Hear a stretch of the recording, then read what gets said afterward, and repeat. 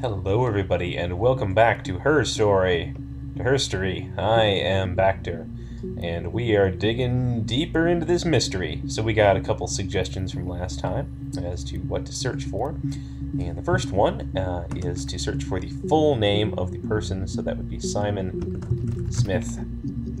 And, oh, there's only one entry for that. So this is an example of the time when a session may actually, we were more specific, but Simon Smith.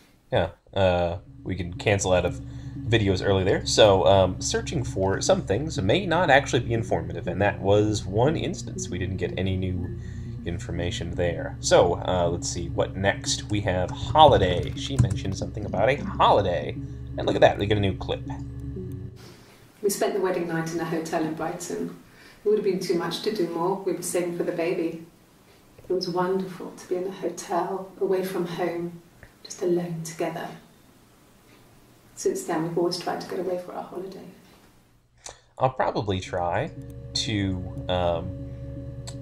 list a little bit of the outfits and times that we see, so just note that that was a different one from before.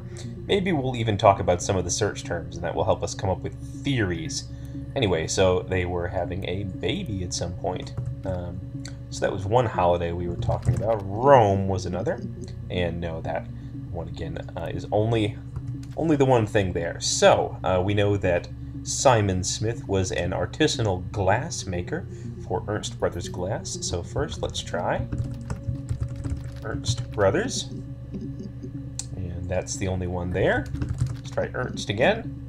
Yes, yet again. And glass. And hey, look at that. A whole panoply. And actually only 5 entries found, so we found every glass-related entry. No, he doesn't have any tattoos. He has a scar down here near his stomach, past his hip. Cut himself with some glass. That was before, a long time ago. Before what, I wonder? He looks just like the photo. He's not got his glasses on here though. He takes them off for the camera. But he needs them to see properly, you know. He has to read a newspaper or a menu in a restaurant. Not books so much, or watching TV. He likes TV. So he's apparently somewhat nearsighted, and that got us about his glasses, not necessarily his profession.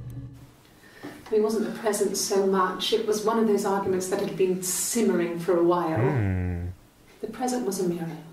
A nice mirror. He'd engraved the glass, the kind of mirror a princess would have in a story.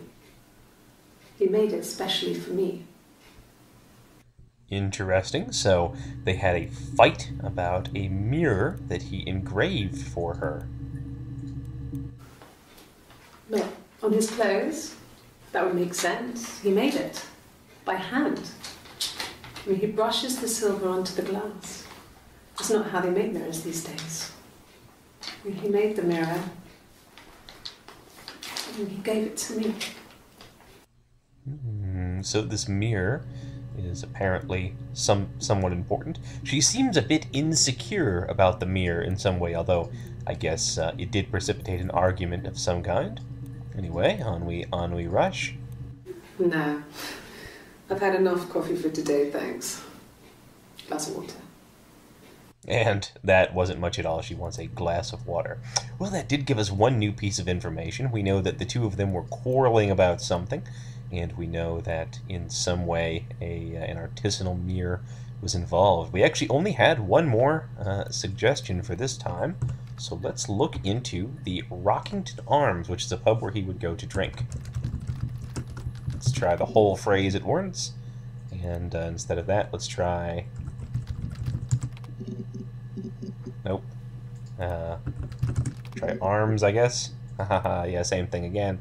And let's just try pub at the end. And there's 3 new things there, so we'll close off with that for today. No, not drugs. I mean, he drinks, but never very much. He goes to the pub and has 1 or 2. Sometimes we go together. He drinks wine with food, but no, he doesn't have any kind of drinking problem.